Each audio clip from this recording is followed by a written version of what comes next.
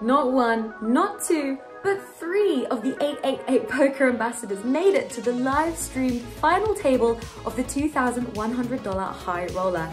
And although they all made it deep, the star of the show, winning $32,000, was Perfect Shade.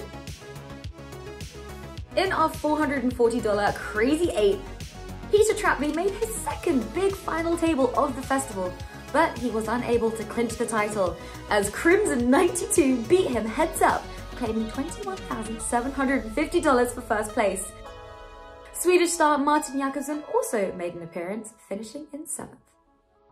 After almost 8 hours of play in our $525 buy-in marathon event, only one went the full distance, claiming the $23,250 first place prize. Give it up for Juice of Duke 0. And the fun continues tonight as we bring you some more progressive knockouts and another day 1 of our main event. And then tomorrow, don't miss out on our 6 max events starting at, well, 6 p.m. Will you win the next trophy? Good luck, and I'll see you Sunday.